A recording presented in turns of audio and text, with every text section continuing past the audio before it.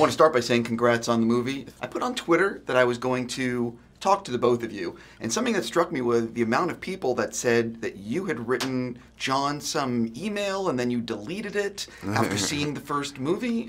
Could you sort of explain this? Yeah, no, the story is I saw the movie with my kids in the cinema, and we were all blown away. Like, genuinely, I thought it was one of the best movies of the year, and I occasionally reach out to other artists to say, look, man, or woman, I think that was an extraordinary piece of work. And I wrote the email, and then I just felt it was too cheesy, and I didn't know him, so I just deleted it. I never sent it. And when did he learn that you were going to send him this email? Well, he emailed me then a year later about the movie, so it sort of worked out. That's actually amazing. That's a great story, yeah. Right.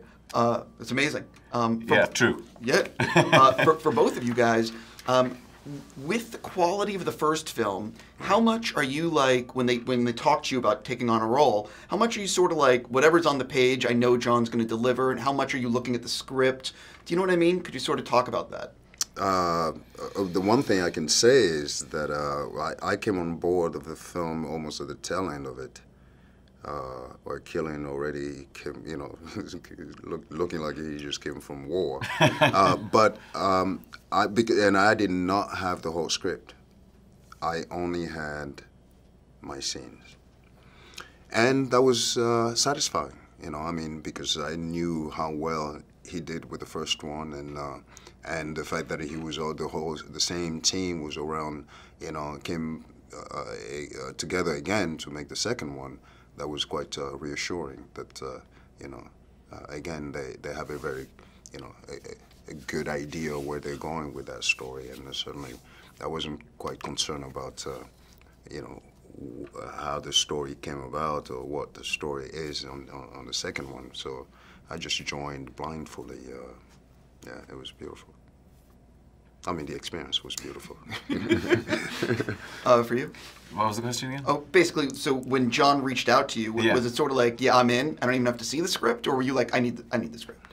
Oh no, I mean, I always read the script. I mean, that's the basis of the choice. I mean, I knew how excellent the first movie was, I was just blown away by how perfectly formed a director John Krasinski was, and how what a master of tension he was. It just seemed to come out of nowhere, and then I read this script, and it was quite a slim document. You know, it was like 70 pages or 80 pages, something like that, because it's mostly stage directions, obviously. But it was amazing, and it was everything that I'd hoped it would be. And then, you know, as Djimon said, the fact that the whole team were coming back, and the movie felt more like a continuation of the first story as opposed to a traditional sequel. Right. You know, so it was straight away yes. Yeah. Before I run out of time, I'm a big fan of the Marvel movies, like everyone who reads Collider, and I believe you're doing an episode of What If? Or, oh yes. Right, I'm like, yeah, you're like, wait, I am in that. Yes, I am. Could you? Have you recorded your lines for that yet? Can you tease anything about it?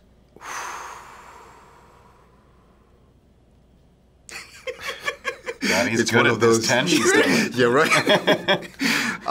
No, I really, honestly, there's not much I can share with you. It's been so long, and I've recorded something, and I can't really get my head around what we've recorded so far and what the story is about. You know, I'm really, I have no clue. Sure. Well, that's the thing that I think so many people are excited about with What If, which is it's like an alt version of what could have happened. Yes. And so I'm very excited to see this animation. Yeah. I think it'll be exciting just based on What If. Exactly.